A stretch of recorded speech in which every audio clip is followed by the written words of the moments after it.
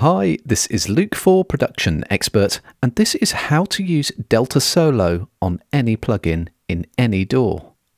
I'm going to use Delta Solo to get an insight on some EQ, some reverb, and also on some dynamics processing. Here's my track, and it sounds like this. Watching pictures by the wall. When the pictures seem to play, all the things the words can say. Now for this technique, I've duplicated each track containing the plugins I want to look at, and then I've inverted the polarity of each duplicate to get just the difference. You'll notice that each of my duplicates also has the same channel strip plugin across it, and this is to make sure I get total cancellation, although the actual controls in the duplicate are set to flat. So first up, I'm going to use EQ just to sort out some slight quacky low mids I've got on my bass.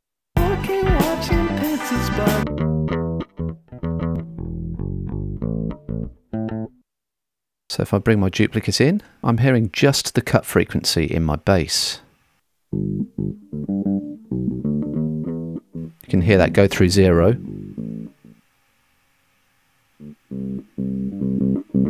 So I'll just pull that back. I can hear exactly where I'm making my cut.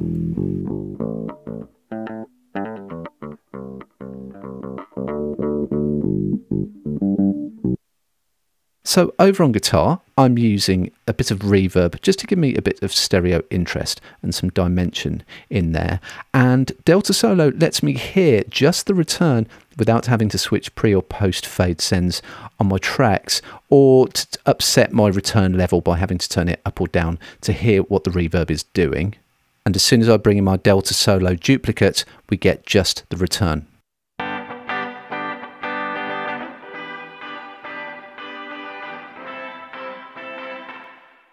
And so I can use that to really hear into what the reverb is doing.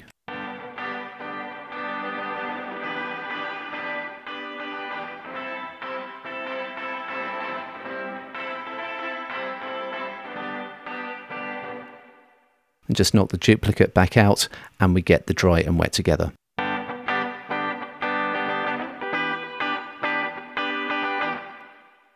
So over on vocals, I'm just using some high ratio compression to kind of get a compressor limiter hybrid.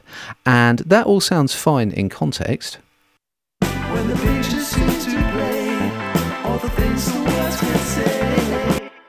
But as soon as I bring in my Delta Solo channel, we can see that we're getting some quite bad tracking artifacts coming from the compression.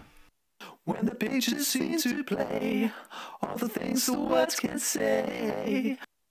And so straight away, just by hearing the gain reduction element, I can just play with my time constants to get the effect that I want. When the pictures seem to play, all the things the words can say. Watching pictures by the wall.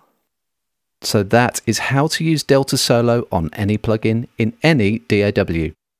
How you implement it in your own DAW will vary, but the technique is always the same. To find out more about this technique, head over to the Production Experts blog, where you can read our full article.